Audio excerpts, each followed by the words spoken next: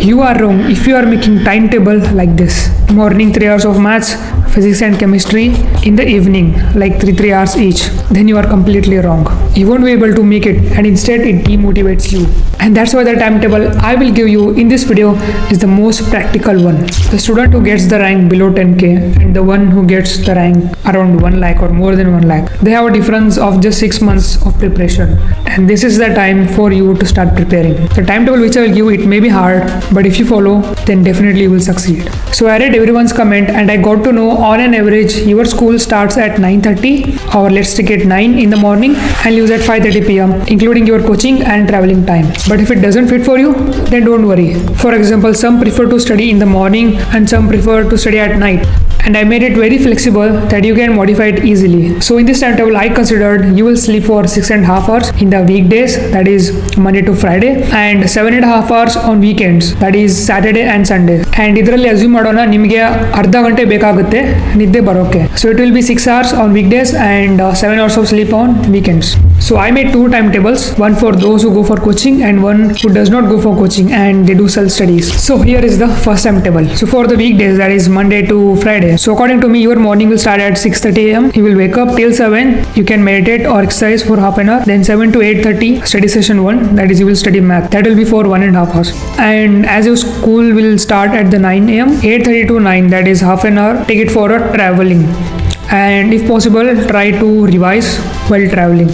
Like if you are sitting in a bus, you can open just your mobile, or if you have some shortcut formulas, you can revise that. And 9 to 5:30 will be your school hours, and 5:30 to 6:15 you will be returning to home, then freshing up and tea breaks.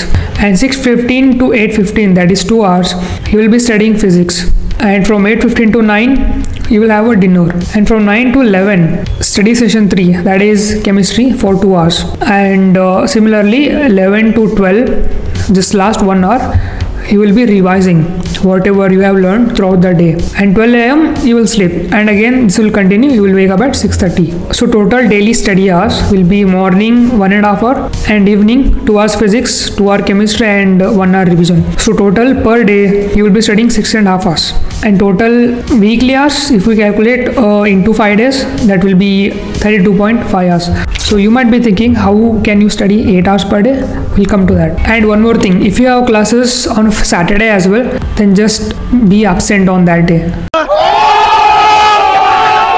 Literally, I'm not joking. If you go 5 days a week instead of 6, still your attendance will be maintained. And according to me, nobody cares that much in the PU colleges. Then comes to the weekend part, that is Saturdays and Sundays.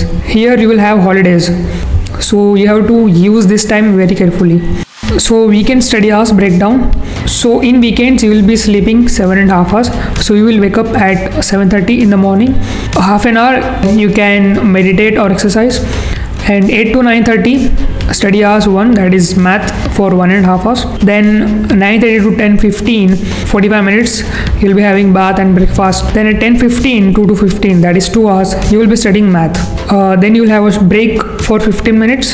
In that break you can go out, or you can talk to your mom, or just chill, but don't use Instagram and any other dopamine hitting breaks, because that will make you feel boring when you sit for studying again. So at 12:30 to 2 you will be studying chemistry for 1.5 hour. Then 2 to 2:30 lunch. Then you will take a nap for 30 minutes for refreshing your brain. Then 3 to 5, 2 hours, again you will study chemistry. And then you will have a tea break for 15 minutes. Then 5:15 to 7:15 you will be studying physics for 2 hours. Then again you will have a break of 15 minutes. In this, I am assuming you can sit for 2 hours straight. I can sit for 3 hours or more than 3 hours. But if you can sit for 3 hours, then go for it. There is no necessary to take a break after 2 hours. It totally depends on you. Or if you can't sit 2 hours also, you can study for 1 hour straight. Then you can take 5 minutes of break or 10 minutes of break. 7:30 to 9 you will study physics. Then you will have a dinner for 30 minutes, that is till 9:30. Then 9:30 to 11:30 you will be studying math again. And the last 1 hour till 12:30 you will be doing revision, like for 1 hour whatever you have learned throughout the day.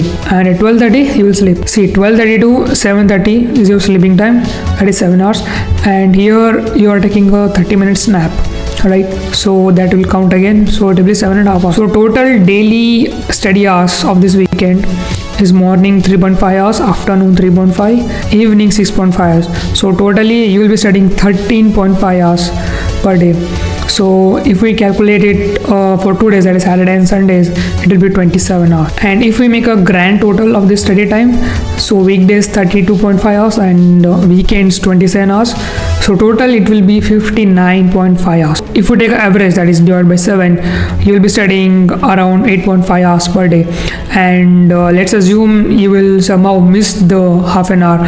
So you'll be studying easily 8 hours per day, right? So before moving ahead, please do subscribe, guys. I'm putting a lot of efforts to make these kinds of videos, and if you regularly need these kind of helpful videos, then do subscribe and share with your friends. So let's get back. And one more thing, I want to suggest you that complete your homework or assignments in the class itself. But how?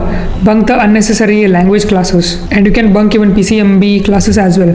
Like if you already know the topic, or if the topic is too easy that you can easily study by your own, then just bunk the class and complete your homework. Or if you have attendance shortage, then just sit in the last bench and try to complete your homework. So do whatever, but try to complete your homework in the class itself, because you will get a lot of time in your home to study for KCET. And during weekends, that is Saturday and Sundays, try to complete your backlogs or the topics which are left over. And if you have no active backlogs, then just revise the things. Just revise whatever you have learned throughout the week. And I'm telling that 99% of you will not be able to follow this timetable in the first day itself. So it will take time, like 20 to 30 days, like step by step. First day you might study only 2 hours, then you might study 3 hours. The thing is, you should not give up and study regularly and stick to the timetable. Even if you are feeling boring, then you have to do it. And those who do self-study, that they will not go for any coaching center, the weekends will be same, that Saturday and Sundays will be the same. And I'm assuming your school time will be 9 to 1:30. So instead of 5:30, you will get 3 hours there. So let's assume you will sleep for 6.5 hours, and morning study will be the same, that is 1.5 hour. And as you will get 3 hours more, so I will just add it up. So in the evening, you'll be studying 2 hours physics, 2 hours chemistry, and 1 hour of revision, and additional self-study, that is 3 hours. So the total time you will be studying for each day will be 9.5 hours. And let's assume you will somehow waste the remaining half an hour. So let's assume it as a 9 hours. For weekdays, if I do multiply by 5, then it will be 45 hours. For the weekend, it will be same timetable, that is a total of 27 hours. And if we add them both, that is a grand total will be 72 hours per week, which is nothing but average of 10.3 hours per day. That is nothing but you will be learning almost 2.5 hours extra compared to those who go for the coaching, right? And one more suggestion, try to listen everything and understand in the class itself. And now you might ask, how will you gonna cover the language subjects? So 1 week before the exam, just leave the timetable and start studying the language subjects and the theory part. Like as you will be thorough in KCET syllabus, so theory will be very easy for you.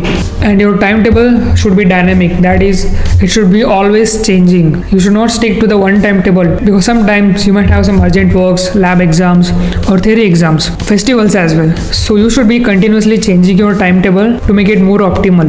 So if this timetable doesn't fit for you, or your timings are different, then just don't worry, just make it better according to you. Just change the things. The whatever timetable I have given is just like a blueprint for you. I just remember a quote where a successful person is the one who does the daily tasks every day, even though he feels or she feels boring or feel like a giving up, but they still do it because they know it's important and they have to stay consistent. And that's what makes the difference between a normal man and a successful person. So in the end, I just want to say, stay consistent, stick to it, don't give up in the middle. So that's it. If you find this video helpful, then do subscribe and also share with that friend who is really struggling to study. Just help them as well. And that's it. I will see you in the next video. Bye.